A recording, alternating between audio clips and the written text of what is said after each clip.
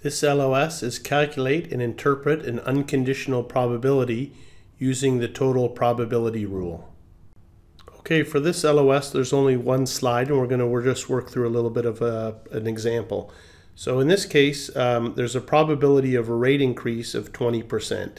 So if we start here we can say that there's a probability of a rate increase of 20%, which means the probability of no rate increase would be 80% because that has to equal 100%, okay?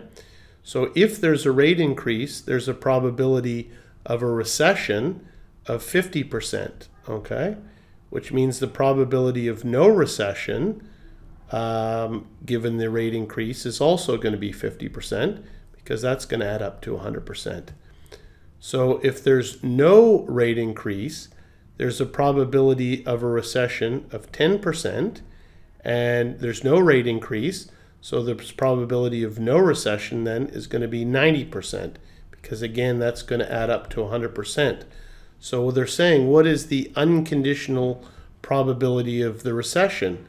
So the way that we're going to get that is the 20% times the 50%. That's going to give us 0.1. because there's the recession here. If the rates go up, 50% probability. And if the rates go down, there's a 10% probability of recession. So that's going to be 0.8 times 0.1. And that's going to give us 0.08. So the probability, the unconditional probability of a recession is going to be 18%. And that's all there is for this LOS. Thank you.